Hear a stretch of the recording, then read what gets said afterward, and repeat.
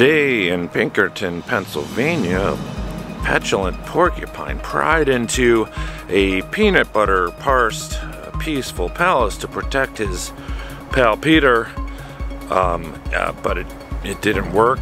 Peter ended up on the floor. Apparently he had had too much to drink. Someone had left a bottle of vodka that broke but kind of stayed half full, kind of like a boat, and Peter had licked up the vodka and just sent him on a bit of a bender, but we're hoping that he's going to be okay.